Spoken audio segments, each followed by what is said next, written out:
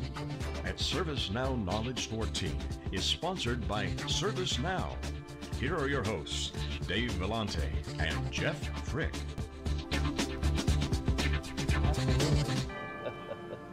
We're back. This is Dave Vellante with Jeff Frick. We're here live at Moscone South, and we're covering wall-to-wall this knowledge conference, ServiceNow, transforming IT from a cost center into a value producer.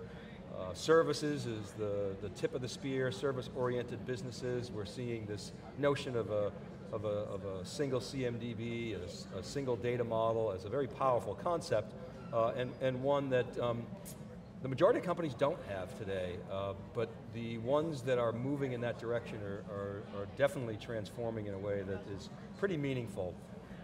Brad Paubel is here. He's the Vice President of Internal Customer Technologies at Maritz, a customer of ServiceNow. Brad, welcome back to theCUBE. Good to see you again. Thank you, it's good to be here. So you are speaking at this event, right?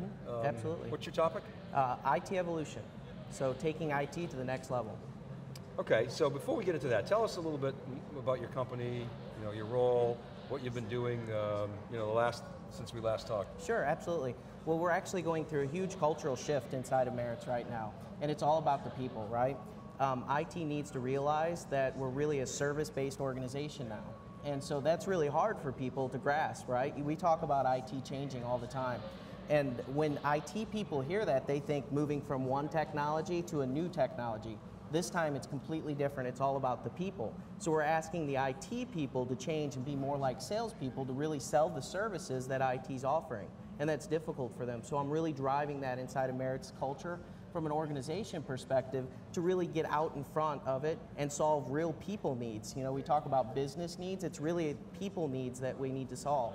And so that's what I've been up to over the last year. So what are some of the secrets? Because that keeps coming up over and over that IT's going to change. And like I said, it's people and probably a lot of them are getting out of their comfort zone. So absolutely. Are they how receptive are they really? I think you have some people that are receptive, some people that aren't, but they have to get out of their comfort, right, to be able to do this. And what it really takes is you got to step back and look at the bigger picture, right?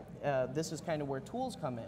IT has always been this kind of working on requests, working on instance, tracking it in that way. Those metrics are useless to our customers because we are trying to prove our existence by numbers. They don't care, right? They care, are you solving my problems, right? So we have to transition them out, and that's where you bring tools in, because what you're able to do is automate those activities, right? And any time that you're freeing up from them, that's when you take them out and move them into the business, actually sitting with the business to understand and listen to what they're saying so that they can solve those business needs. So that's what you have to do, and it is very uncomfortable for IT. I always think about the old Saturday Night Live skit. I don't know if you guys remember it, but it had the IT people, and they'd call, right? And they'd say, here, can you solve this? And he'd say, click here, do this, and they'd be, move, and then they'd jump out of the way, and he'd slam on the keyboard and fix it, right? That's the old IT, that's the old siloed IT. We don't have that anymore. Now we need to listen, become that sales, become brokers of services. It's interesting you talk about sales, IT as salespeople. We had one of the guests on, Mark DeHella actually, who said generally IT people are not great salespeople. Right. They undersell. Now part of the issue is as a salesperson, you want a hot product. Right. If you got a hot product that you're really proud of, then it's easier to sell. So I guess the question is, how has your product evolved in the last N years, and what have been the drivers? So the product, how you need to evolve, when you start talking about tools, is ease of use. That is going to be the #1 selling for your customers of IT above anything else. So if I can give the customer a solution like they get it at home, if they have a problem, they Google it, they look it up, they fix it themselves. So you need to really take that to the next level and sell that. Where you bring the IT people in to get them engaged is they know the back-end technology in order to make that happen. And so they get excited about that, and then what you need to do is put people in front of them to really sell that to the business. I'm talking marketing slicks, I'm talking everything. That's where you need to do. Really, so you guys are doing collateral? Yeah, well, you have to be able to sell your IT services. I mean, that's what it's all about. We are transitioning to a service-based culture 100%. And you brought up a good point. There are a lot of people that just can't make that transition. It doesn't mean that we don't need them anymore. What it does mean, though, is you need to really focus their efforts in a certain area and then put that customer-facing, sales-oriented people out in front of the customers. So what was the contribution of ServiceNow to this transformation? Was it a little small piece of it? Was it the other end of the spectrum, the reason why? Was it the key enabler? Talk about that a little bit. Yeah, well, when you look at it, and this is coming back to from a tools discussion, is what you want to do is you want to be able to free up that IT's time, right? In order to do that, you need to automate. In order to automate, you need tools to automate, which is the orchestration pieces and things like that of ServiceNow. So that is actually an enabler for us to free up the time to get in front of the businesses to be able to sell our services. So that was a really big step in the right direction. The other thing is ticketing systems of the past were just really used to track things, right? That's not the case anymore. You don't just track things with IT ticketing systems. Now what you want to do is actually use it to sell your service. Okay, so you have to build your catalog, you have to build all of those services in such a way that's easy to use, like an Amazon, things like that, so that you can really sell those services, and that's where the tools come in. So it's actually twofold. It frees up your IT people's time in order for them to get in front of the business, and then you need to use it to sell and get out of IT.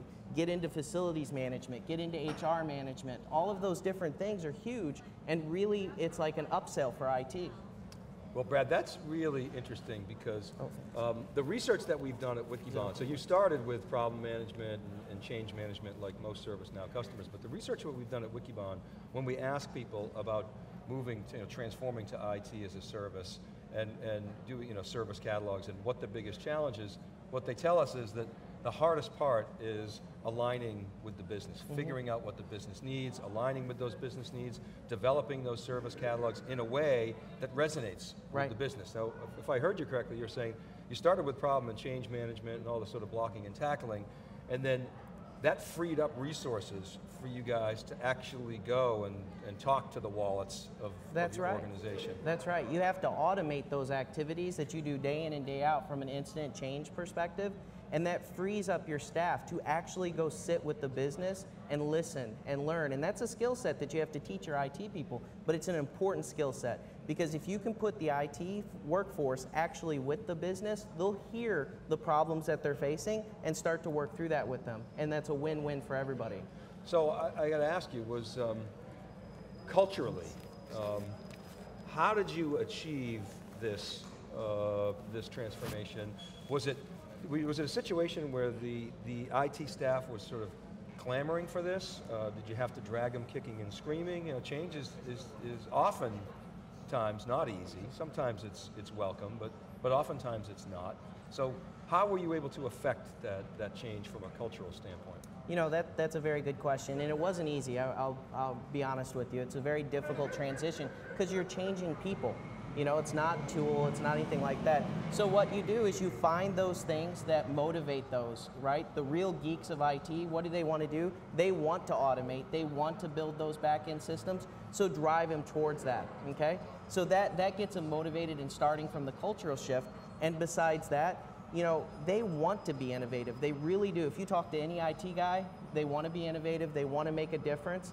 It's just guiding them along that path. And it takes a lot of work to change a culture like that, but it's so important, and without it, your IT organizations just aren't going to make it. You have those people like your database administrators, your system administrators, that are set and siloed in their ways. That's just the old IT. They need to go to cloud providers maybe and work, because they're still doing that type of activity. But your corporate business now is going to be service providers, and that's how you need to make them change and understand that. So a couple of questions to follow up. So one is, how are the business people receiving this new, almost a pairing, it sounds like, with IT folks?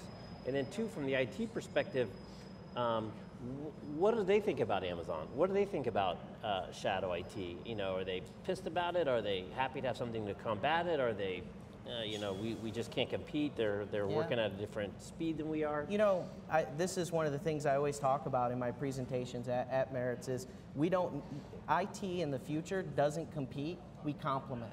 And that's where you need to do. So if you're putting a lot of your servers in the cloud in an Amazon or Azure, build a portal and make it easy for your customers to do it. So you're complementing those services. That's where IT needs to go, is more of a complementing factor. And the business, are they liking it? Absolutely, because we're solving real business problems. they actually are getting there faster than IT, right? Think about it when you go home. You fix your own issues, you go to the store, it's easy, it's quick, right? You are driving, the customers of IT are driving this cultural shift. IT needs to catch up and get going in this direction. Yeah. Excellent. So let me get one more, if I know we're getting light on time, but I remember one of the highlights of Knowledge13 was the Brad Vegas movie, where I think you hit every single venue up and down the strip from the airport to the Grand Canyon. So I'm curious, have they taken you out for the streets of San Francisco? They have not taken me out for the streets of San Francisco, but that was quite a life-changing event, I tell you. We hit every stop in Vegas. You name it, we were there. And luckily they cut, they didn't show the whole video. They cut sections out that maybe was a little too risky for Vegas. We got to find that video. We'll put it up on our playlist because it's certainly a must-see TV. Absolutely. Yeah, the cruise around San Francisco, a lot less interesting. Yes. Well, you never know, not right? necessarily. Yeah, Lombard Street. Woo. All right, Brad, listen, thanks very much for coming Absolutely. back. Absolutely, anytime. Great to see you again. Thank you so much. Keep right there, everybody. We'll be back with our next guest. We're live from Moscone. We're here at ServiceNow Knowledge. We'll be right back. This is theCUBE.